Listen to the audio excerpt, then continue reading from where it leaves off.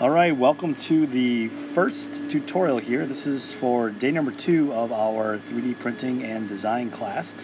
Today's tutorial we're going to take a look at making a keychain. So hopefully you've gone through the tutorial lessons and are familiar with how to do some of the motions. I'm going to try to make this tutorial using an iPad, as most of you will probably have access to an iPad. I will say, however, if you have access to a computer, it works a lot nicer, and using a mouse allows you to have a little more speed and proficiency in what you're making. So here's how we're going to go about creating our design. Obviously I've logged in. Right now I'm logged in as my son Caleb to give you a demonstration. I'm going to click on Create New Design, and that is going to make a new design page. Now in the upper left hand corner you can see right now this page is called Cool My Moo. And I don't want it to be called that. I want it to be called instead my name. In this instance I'm using Caleb, so it'll be Caleb space and then keychain.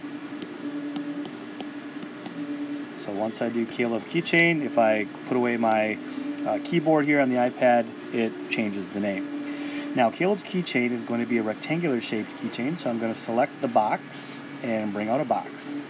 Now I can use my finger, or I'm using an Apple Pencil, to resize and rescale this box to different sizes. So I think I want a 30 by 80 box. Now if you kind of slip a little bit, like I wanted it 30 by 80, I can actually tap inside the 29 and it brings up my keyboard, and then I can actually type in 30 here instead. And sometimes it'll glitch a little bit like this where I'll have to do it twice. That's not a big a deal. Same thing with here. Instead I wanted this to be 80, not 79, so I'll change this 79 to an 80. And again, sometimes it glitches, just have to be patient. Alright, so now I have my base, if you will, for my keychain. Now the thing about making a keychain is we don't have to have it too thick. So this keychain right here is actually only going to be 2 millimeters thick.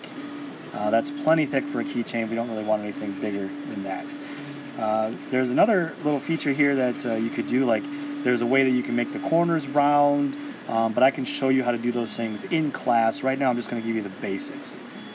Alright, the next thing I want to do is add my name to the keychain. So the first thing I want to do is change the work plane. Now you'll notice right now the work plane is this blue square right here.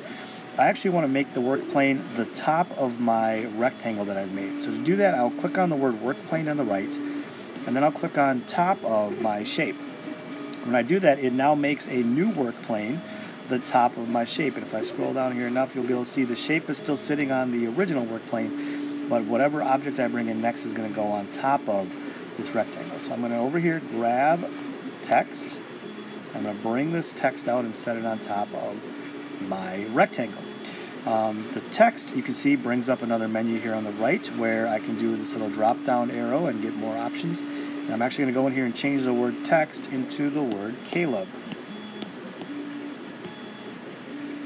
Alright, now that I've done Caleb, I can actually go back in here and I can adjust features on Caleb. Again, I don't need it to be too thick. 1 millimeter is probably thick enough. Oops, I made a mistake there, so I'm going to undo that. So it's 1 millimeter thick. I can also take a look and see, oops, I actually made it too thin, so I'm going to adjust this. Instead of being 1 millimeter, I'm actually going to make this 2 millimeters thick. Again, it's a little bit glitchy, so let's see if we get it to work. I do want to turn off this work plane, this temporary work plane, so if I tap on work plane again, and then just tap anywhere, it takes off that temporary work plane. And now you can see that the bottom part, that rectangle, will be a certain thickness, and then the word Caleb will be a different thickness.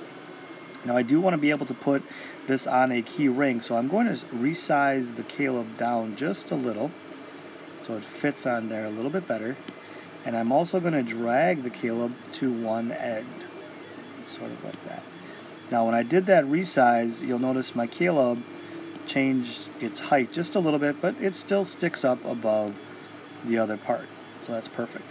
The last thing I want to do here is add a ring, and again this is going to be just a clear cylinder. So at the top here you can see these two grayed out areas. They're cylinder or box, but they are hollow.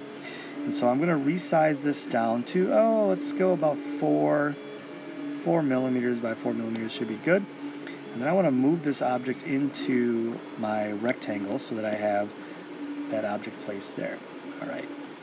Now I would like to group these objects, but I'm still working out how to do that on an iPad. That's where I'm kind of struggling. So if I tap on this button here, this grouping button, I don't know if you saw me do that, but I'm going to undo it quick. So I can tap on this object, and then this object, and then this object, so I have 3 objects selected.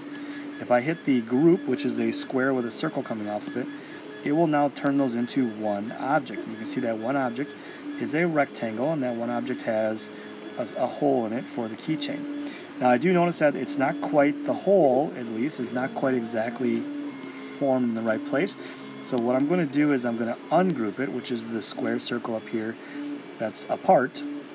And again, I can select the background, the word Caleb, and this circle. And then I get this option here. It's a upper right hand corner. It's a longer white rectangle and a shorter gray rectangle. If I tap on that, that is the alignment feature. It gives me a couple of circles, so I can tap on the center align on the left side to align Caleb with the rectangle with the hole. And now while I still have those 3 things highlighted, if I hit the group, now I group them up as one object. So this is an extremely simple and basic tutorial. Obviously you can make your keychain a little bit neater. We're going to talk a bit about scale in class as well, so when you come into the Google Meet, we'll take a look at it and talk about scale. But for right now, you can see that this is just a super simple keychain, and that's what we're making today.